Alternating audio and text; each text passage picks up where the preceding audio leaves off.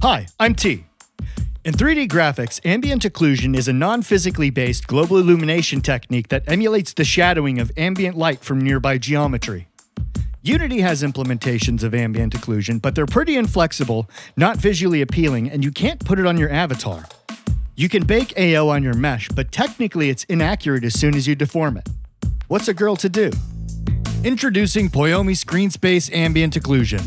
Unlike other Screenspace AO, this runs in the base pass of the shader, which, especially when combined with global masking, opens up some very interesting possibilities. There are some real performance considerations, which I'll cover, but the results are worth it.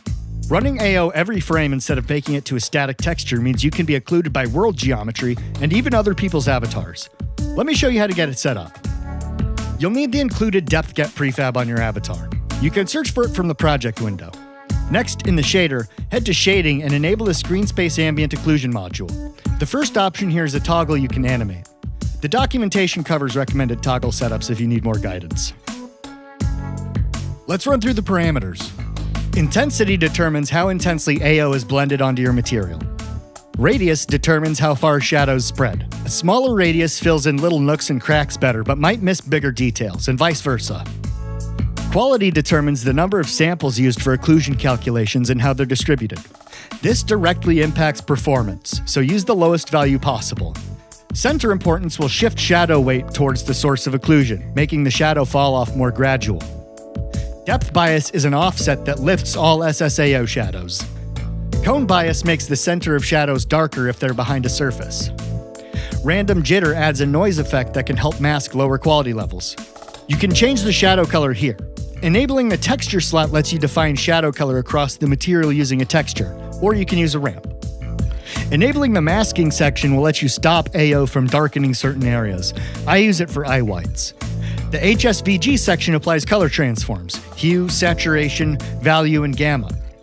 Use surface color multiplies base color into shadow color, and blend mode determines how shadows are blended onto your material. Hide and light will stylistically hide AO in the direction of light. Quality fall-off start is the distance from the camera beyond which quality will steadily reduce until quality fall-off end, which disables SSAO beyond a certain distance. Max distance fall-off determines the differences in depth beyond the radius, beyond which shadows will steadily attenuate and terminate completely.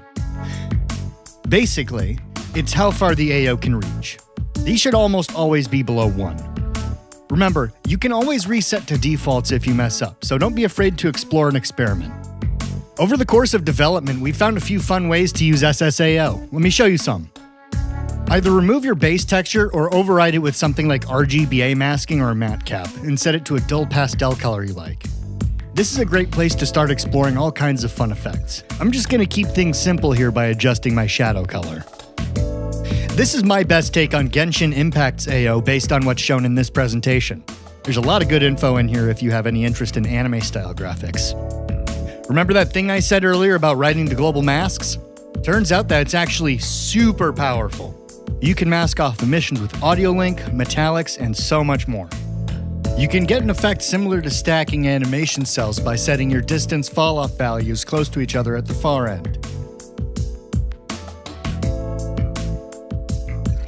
The performance cost scales with the number of pixels being rendered that have ambient occlusion enabled, so I'd urge you to turn it off before the group cuddle sesh, unless your friends need another source of heat this winter. How about the depth get prefab? It's a cleverly configured directional light. It's layer masked so it'll never hit any renderers, which avoids generating add passes and loading new shader variants. This means if the depth buffer is already being generated, the light component runs a few culling checks, sees there's no work to do, and terminates.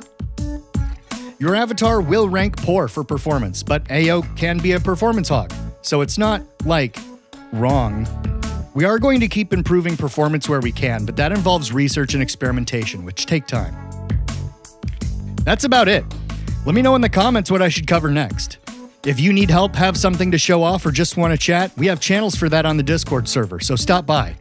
Like and subscribe. See you next time.